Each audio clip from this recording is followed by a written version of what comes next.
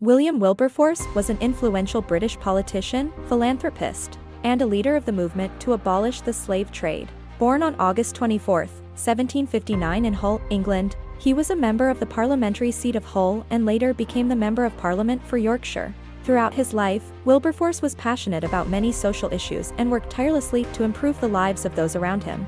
However, he is best known for his relentless pursuit of the abolition of the transatlantic slave trade, a cause he became involved in during the late 1780s. Despite facing opposition from many quarters, Wilberforce refused to give up and continued to fight for abolition for more than 20 years. In 1807, after a tireless campaign led by Wilberforce and his allies, the British Parliament passed the Slave Trade Act, which banned the transatlantic slave trade.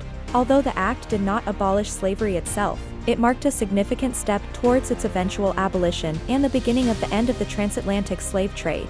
In addition to his work on the slave trade, Wilberforce was also involved in many other causes, including the reform of prisons and the promotion of religious education.